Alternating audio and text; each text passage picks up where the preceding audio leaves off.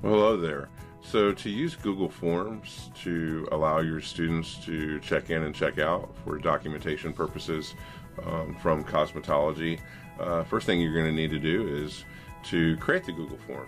So to do that, you can go to drive.google.com, and if you look on the far right, you should see that you are logged in with your Manor ISD address. You'll see our banner over there.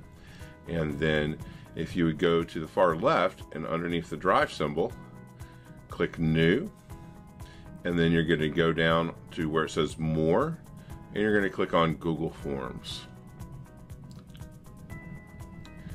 Now, the default here looks like it's going to be purple, so you can change the colors and whatnot by clicking on the Customize the Theme, and you can change the color, or you could actually go up here and they have some images already created for you, and so you can choose one of those. I don't know, let's see if we can find something with a cosmetology feel, and you know what, rather than that, here's a nice butterfly, so we'll use that for now. You can actually do custom banners too, but that's another video. So I'm going to go ahead and select and change the theme, and that'll change the color theme and also the picture up top. Now I'm going to go ahead and title this, and we're going to title this, we'll just say for now, cosmetology. There we go. So yeah, missed the E. So once you've done that, you can just do some simple questions here. Now, one of the things that I was thinking about with this is you can actually, if you click on settings, you can actually collect email addresses, and you can restrict to users in the Manor Independent School District. But the issue with that is then your students are going to have to be logging into their Google on the two iPads that you're going to have the Google form on, and then they're going to have to log out so that the next student's going to be able to log in. And I felt like that was going to be kind of onerous, so we're going to want to uncheck that box, and then we're not going to want to limit it to one response. And then you can choose to edit after some submission, or you can just leave it like that. And then I'm just going to go ahead and press save. So for the first question, I would do it, last name,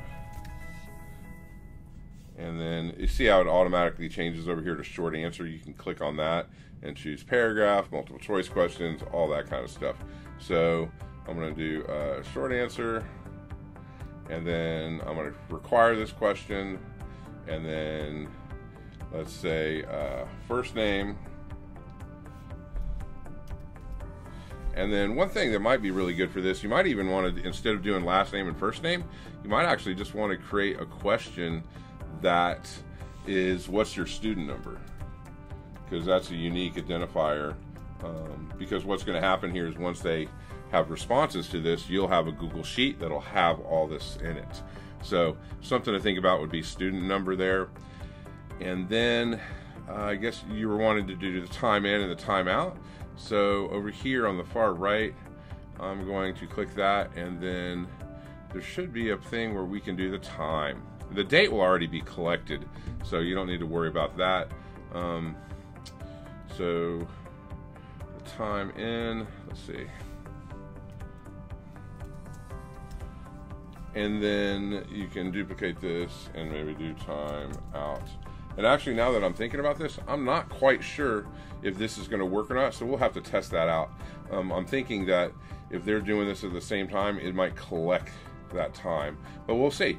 So now I want to take a look at what we've created, so I'm going to go over here to the eyeball and preview it. So I click on that, and this gives me a preview. Okay, last name, first name, student number, and then time in, and looks like you can change AM to PM, and time out. And then they would just press submit. And then what you can do is I'm going to go back to this over here and to what we were working on. And actually we never titled that, so let me go ahead back and title it. So up top here on the top left, I'm going to make sure, yeah, it's titled cosmetology. So what I'm thinking here is that you might want to take out the last name and the first name and just leave the student number and then the time in and time out. If that's enough for you, that's great. If not, if you want to add something, you can simply go over here to the plus button, and that will add a question for you, and then you can choose to require it or not. I'm going to go ahead and trash this, and of course you can choose the type from right here. Google Forms is a pretty awesome tool.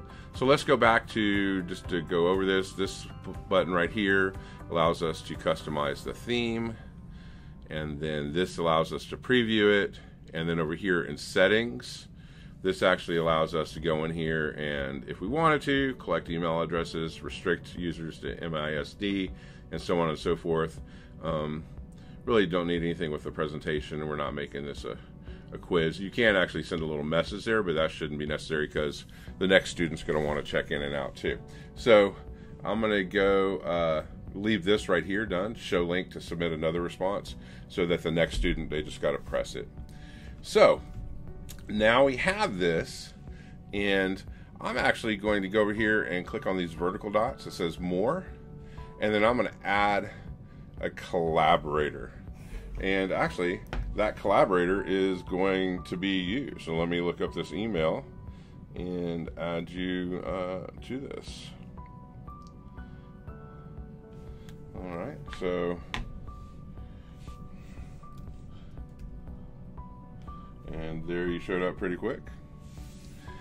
And then I'm going to choose notify people, and then I'm going to send it to you. And then I'm going to press done. Of course, you can add other people as owners and whatnot, or excuse me, as collaborators to your own form. Or what I could do on this one is actually I can switch it over and make you the owner if you would like to do that, or you can make your own form. So really your choice. But I'll go ahead and make you owner this for now. And I'm going to say save changes. And I'm transferring the ownership, and the new owner will be notified. So yeah, you're gonna be the owner of this, so you're gonna be able to do with this whatever you want, or you can go back and create your own. So I'm gonna press yes. So that's done now. So now you actually are the owner of this Google form. So what I would do is I would go over here to the send button, and you see this little thing right here. This gives us the link. Now I can actually shorten that, and then I'm going to actually shorten it a little more. I'm going to make a copy of it by pressing this, and then I'm going to go to a website that I use quite frequently called tinyurl.com,